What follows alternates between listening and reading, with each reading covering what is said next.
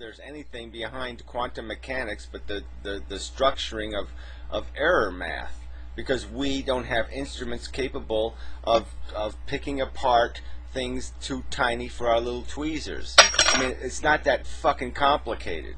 And it's going to be very hard to prove one way or the other, because we don't have an instrument. So how the fuck can we examine something we don't have an instrument delicate enough to examine? It exists, and it is something, but it's a continuous spectrum. So it depends on your perspective. It is subjective. Everything. I'm sorry. You're going to just sit there and say, because you have some quantum bullshit in your head, that this pen isn't a pen, and that we can't make distinctions, that we can't tell the difference between a rock and a dog. We can't tell the difference between a thinking living thing and a feeling living thing and a microbe. I mean, bull fucking shit. It is subjective. You can take any viewpoint that you want from it. So you can't really say that aliens are always going to look down and be like, that's terrible.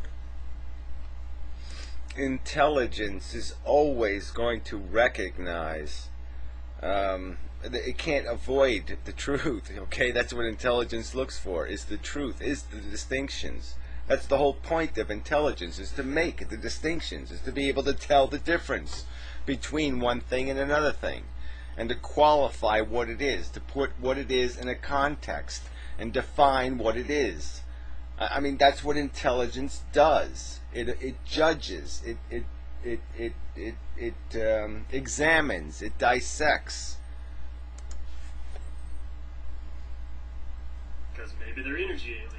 Maybe it's alien species that has a collective consciousness that birthed from another planet, and they went through the exact same. Oh yeah, well you can't explain how they birthed it then. If they birthed in any way that we birthed through some process of natural selection, then they have the same liability that we have, which would likely be a sentience feeling that creates motivation, and an intelligence that's basically used as a scheming tool to satisfy those motivations.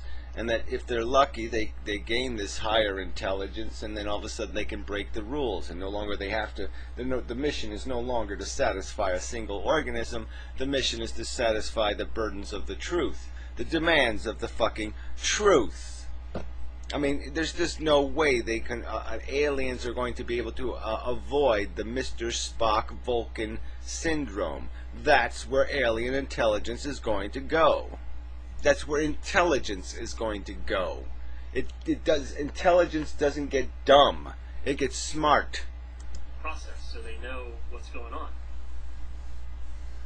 They knew that the infighting and the struggle was all necessary as part of, a birth into a higher understanding. Blah, blah, blah, blah. Yeah, birth into their special sauce that they smear on their, eight-legged cow burger or whatever the fuck they eat.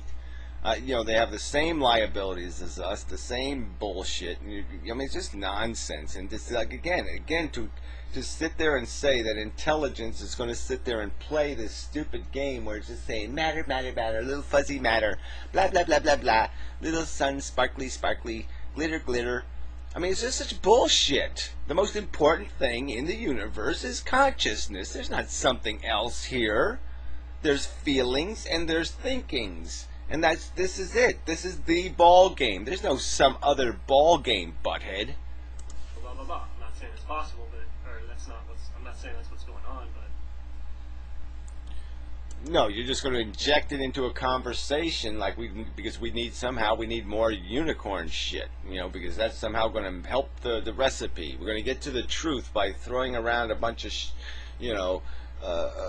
crap out of the asses of mystical creatures.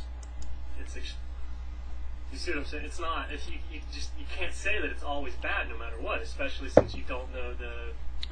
Well, that's not exactly what I'm saying. It's kind of a cheap and narrow paraphrase.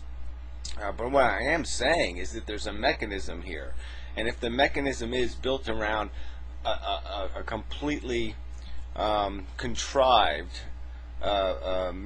creation of a concept of addiction, need without real need, okay, just to get the organism moving, just to force movement, just to refunnel this energy, this momentum into movements that are constructive for these individual organisms, well, yes, an intelligence is going to see that as being very superficial, crude, and not something likely to produce positive efficiency. It's likely to waste suffering.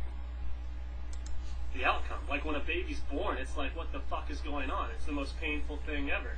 No, it's not. Again, you just pull that out of your ass. It doesn't even have the fully developed brain, so we don't even know what the fuck it has. And most doctors would concede, or most researchers in the field, that whatever it has is a consciousness. It's certainly not a fully sentient consciousness, and it certainly isn't language capable, and it certainly isn't a lot of things at that, in that stage. So this idea that it is pondering such concepts seems preposterously remote. It's horrible. Is that objectively bad because of all the pain? Again, bad example.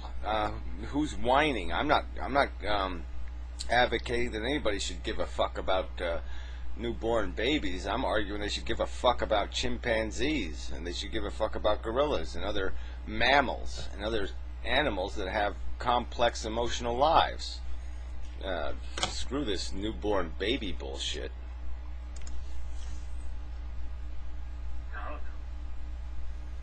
And then it's an interesting sentiment where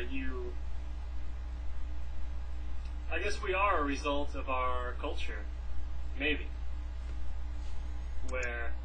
Well, we're polluted by it. I mean, so yeah, it creates the foundation of where we can go in terms of our capacity to think. So it gives us good things and it gives us liabilities, and finding some way to work through that, allowing it to mix inside your head. But I mean, obviously, for me personally, I can't say the culture was wrong, because the culture enables me to say it's wrong. I mean, if you get my drift, I'm not incapable of stepping beyond it, so it can't be entirely wrong, because it's given me the tools to understand the truth of its bad influence. If we're going to have a culture, we should try and not breed people that see through it or raise them in some way. I can't really come up with a rebuttal off of that. I don't think it works that way. I think you're here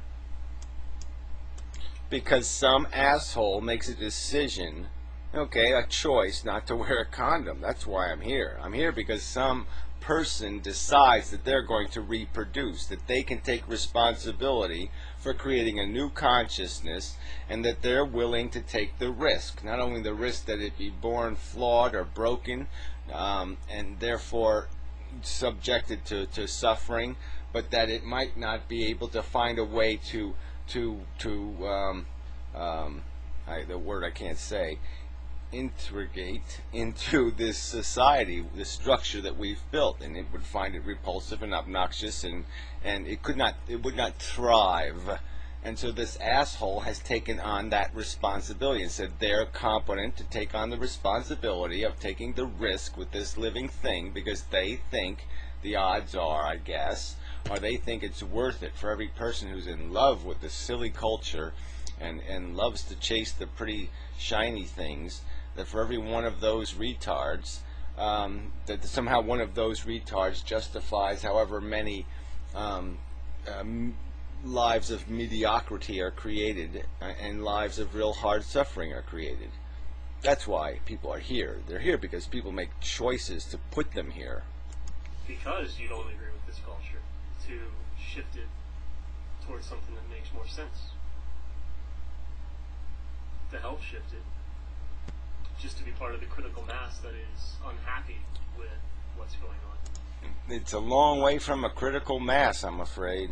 I mean, if you think there's some sort of critical mass out there, I don't see no critical mass. I see people voting for George Bush's second term. I see people not critical massing at all.